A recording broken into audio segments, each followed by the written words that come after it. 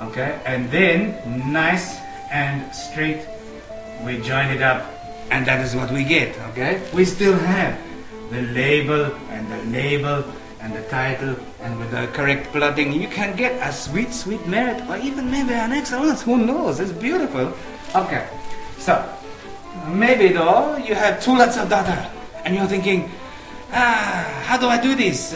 One data is in the millions, one data is in the thousands. What do I do? Uncle Neal, please help me. Okay, it's easy. It's like making a souffle, you know. You gotta crack a few eggs. Here's what you do, okay? You make another axis, okay? And you give it also the even scale. And this becomes not just a line graph, it becomes a multi-line graph, okay? You still have the title, you still have the labels, you still have the even scale, you still have the years. Maybe this one is in millions, so maybe it's going up, 5, 1.0, 1.5, maybe up in millions like this. Maybe this is thousands, it's going up in 1,000, 2,000, 3, 4, 5, 6, it doesn't matter, okay? Multi-line graph, so maybe the millions is going like this, okay? Yeah, maybe it go like this, and we go and maybe the hundreds or thousands is going like this, okay? But we still go okay. So I go there and there and there and there and there and there, and we draw like this. It is a multi-line graph, very easy. Two scales, two different scales, easy. No one can tell you that it's not easy. Okay, so maybe your graph has to show positive and negative. Well, I try to stay positive, that's something I like to do. But you can't write that in the exam. You can't have the examiner is looking and he says, oh, positive, negative. No, I try to stay positive, so there is no negative. He just give you another cheat. What you can do with a positive, negative is you gotta have above and below. So you do a graph like this, okay, with 0 and the even scale going this way and the even scale going that way. And usually it is a bar graph, but sometimes it can be a line, it doesn't matter. You go up like this, okay, maybe then you have one that goes down, then you have one that goes up like this, then you have another one that's a little bit down, and then you have another one that's up like this. That is what you do, okay? Obviously you don't want to do that, you want to make it the same kind of width. But that is telling you that this is positive and this is negative, okay? How difficult is that? That is very simple. Okay, what's another one we want to think of? Sometimes they're talking about a relationship, okay?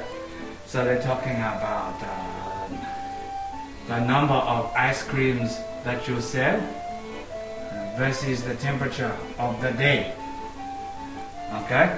So you very, very hot in summertime, so there, you sell more ice creams when it is hot. Okay, when it is cold, you sell less ice creams. Okay, something like that. And what you get, hopefully, when you plot it all on there, is you get a trend, and the trend is showing you that the hotter it gets, the more ice creams you sell. Okay, and you might label these too. You might have to label them.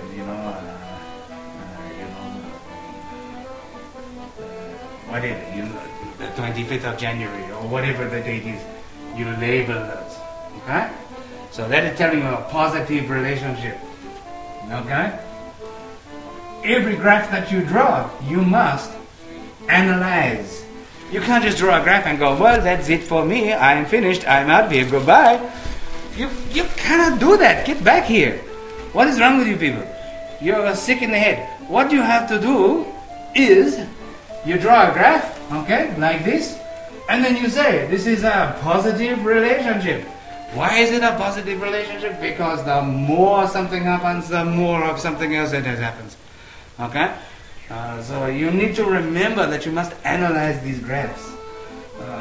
Now let me think, what else? This is a good one.